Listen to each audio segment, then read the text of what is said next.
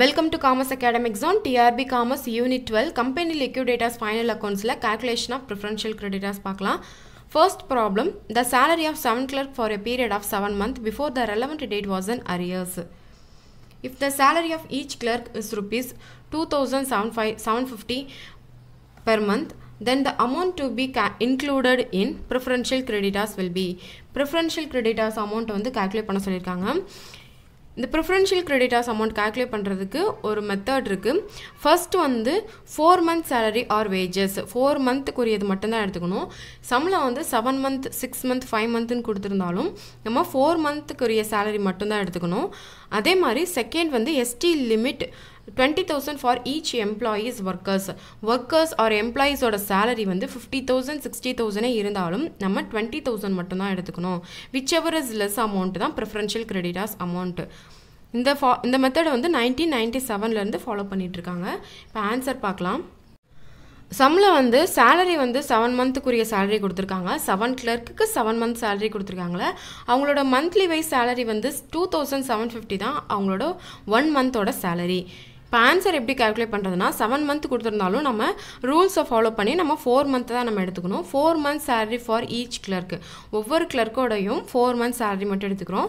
4 into எத்தனை clerk இருக்காங்கன்னா 7 clerk இருக்காங்க.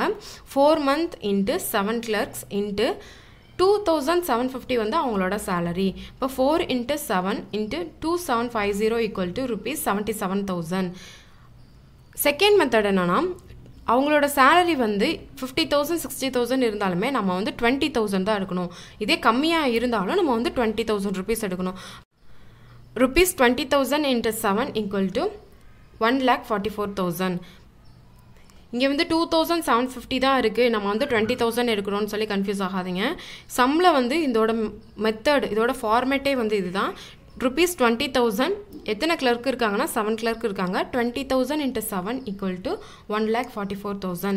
whichever is less amount தான் preferential creditors. 1,44,000 விட 77,000 வந்து கம்மியாக இருக்கனால இந்த 77,000 தான் நம்ம preferential creditors amount நம்ம எடுத்துக்கணும். நெக்ஸ்ட் சம் பார்க்கலாம். The salary of 4 clerk for a period of 6 months before the relevant date was in arrears.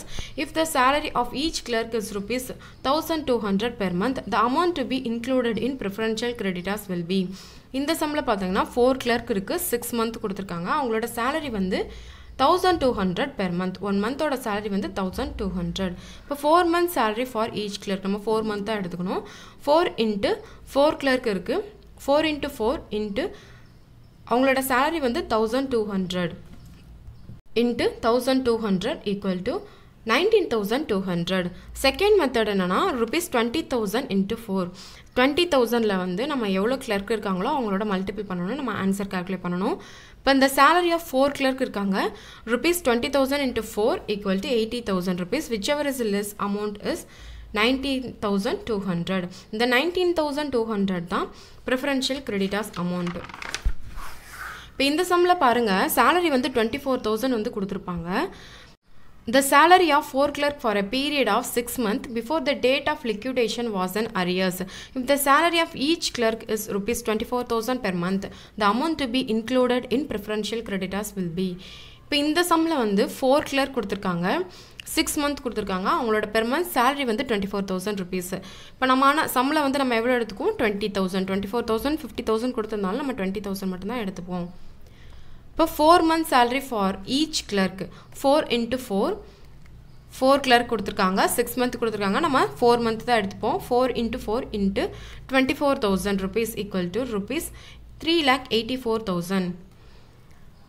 Next second மெத்தடில் வந்து rupees 20,000 into 4 clerk கொடுத்திருக்காங்க into 4 80,000 rupees வருது. whichever is less amount. இப்போ இந்த 3,84,000 விட 80,000 கம்மியாக இருக்கனால நம்ம 80,000 rupees தான் preferential creditors amount நம்ம எடுத்துக்கணும். அதே மாதிரி இங்கே வந்து 24,000 போட்டிருக்கோம், இங்கே 20,000 போட்டிருக்கோம்னா இது வந்து ஃபார்மேட்டில் இருக்கிறது.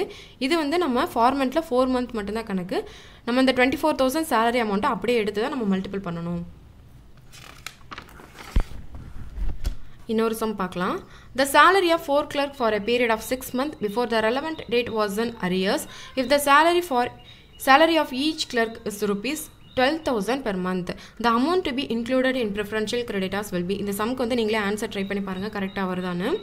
4 months salary for each clerk. நம்ம 4 months salary எடுத்துக்கிறோம். இங்கே 4 clerk இருக்காங்க. 4 into 4 into 1000 to 12,000 வந்து அவங்களோட salary. 1,92,000 வருது. செகண்ட் மெத்தட் வந்து ₹20,000 தான் நம்ம எடுத்துக்கணும். 20,000ல 4 clerk கொடுத்துருக்காங்க. 20,000 into 4 equal to 80,000 rupees. Whichever is less amount வந்து 80,000. 80,000 rupees தான் ஆன்சர். இதில் சம் பார்க்கலாம். எக்ஸாமில் எப்படி சம் கேட்பாங்கன்னு சொல்லிட்டு பார்ப்போம். இந்த சம் வந்து TRB 2005-6ல கேட்ட கொஸ்டின்ஸ். நெக்ஸ்ட் வீடியோவில் நம்ம இந்த சம் தான் பார்க்க போகிறோம். The salary of 4 clerk for a period of 6 months before the date of liquidation was in arrears. If the salary of each clerk is rupees 6,000 per month, the amount to be included in preferential creditors will be. இந்த சம்க்கு வந்து நீங்களே answer try பண்ணி பாருங்கள். Next வீடியோவில் நான் இந்த சம்லாம் explain பண்ணி உங்களுக்கு வீடியோ அப்லோட் பண்ண போகிறேன். தேங்க்யூ.